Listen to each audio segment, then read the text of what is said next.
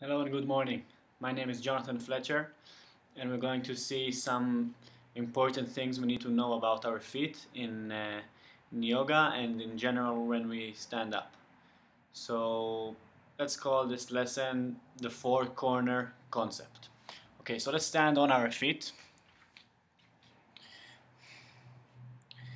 and make sure that your knees are facing forward. So right now, this knee of mine, when I start normally, is turning slightly more inside than the left knee.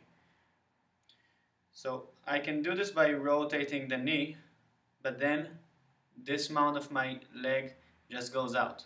So a better way to fix that will be starting from the base.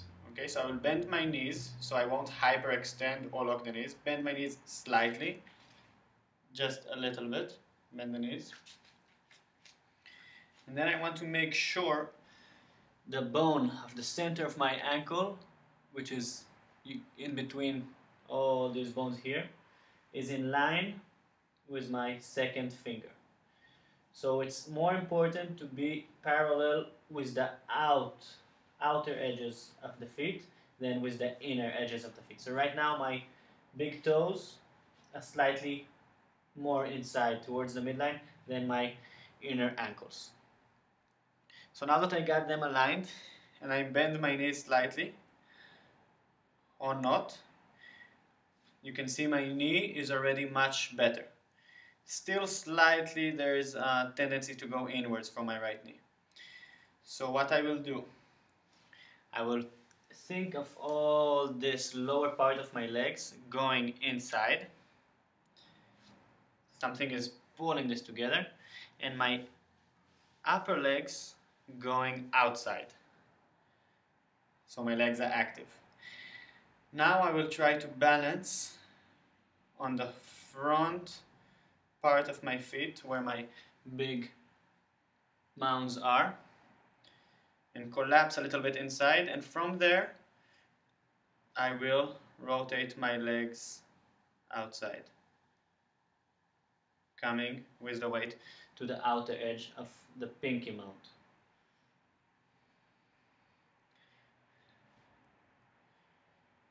So now I'm slightly bending my knees, my legs are active, the weight is balanced between the inner and outer part of my feet, and now I want to balance it also between the inner ankle and the outer ankle. So I will slightly shift my weight backwards without detaching my front part of my feet, and feel the outer edges and the inner edges and try to find the middle. So I want to find the weight to be equally distributed on the four corners of my feet. 1, 2, 3, 4. By doing this, my legs will move. Actually, all this here is burning because the muscles here, the peroneus longus and brevis and everything, they're really attaching all the way to the feet. You can lengthen your big toes forwards and your little pinkies forwards and press them on the ground and try to extend these three fingers. So what I like to do, as I couldn't do it in the beginning, it took me time, to take my fingers underneath these three middle toes, press on all 10 toes, and then try to relax these three fingers, these three toes. Keep pressing down here, and have these extended.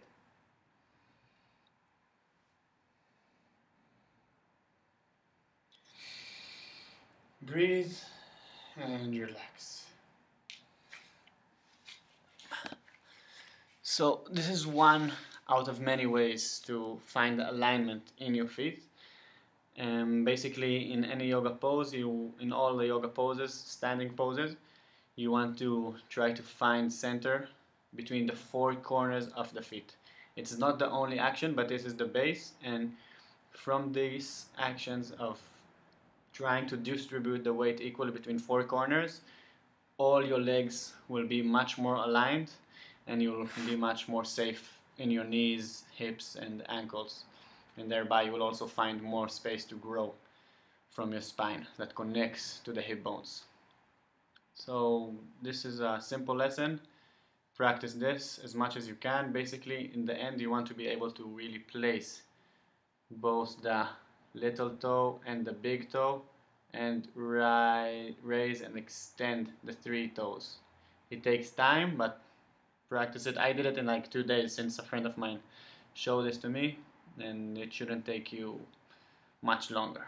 So just practice it and have trust that you can regain control over your toes.